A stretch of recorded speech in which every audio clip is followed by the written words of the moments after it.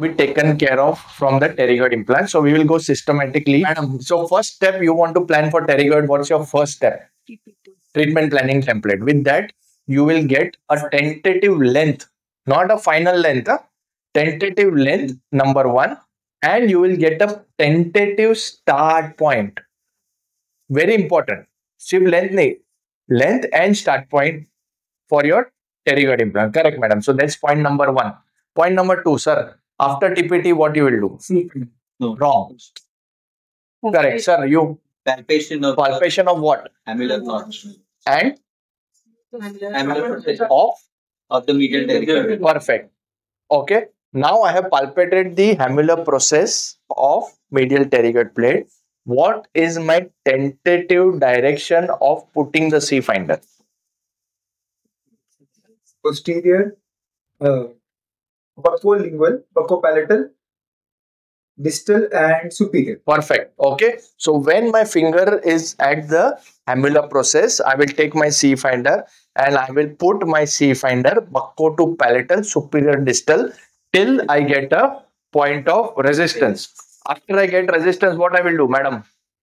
Sir, after getting the resistance, we'll take out the C finder. No, you will tap on it. The tap will take away the pseudo resistance, which means there is a bone which is probably behaving like fusion zone, but it is not fusion zone. वो निकल जाएगा.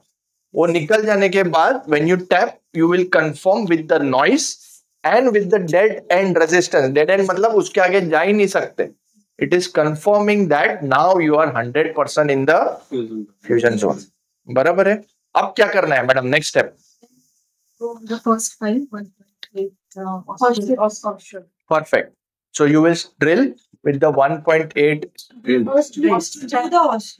after drill is also 1 point. We are perfect, madam. So you will drill. Next step is to drill with the 1.8 mm drill from the impact R-line kit at roughly 3 to 5,000 RPM using the straight handles, focusing on the final 2 millimeter via the channel created from with the C finder. Am I correct?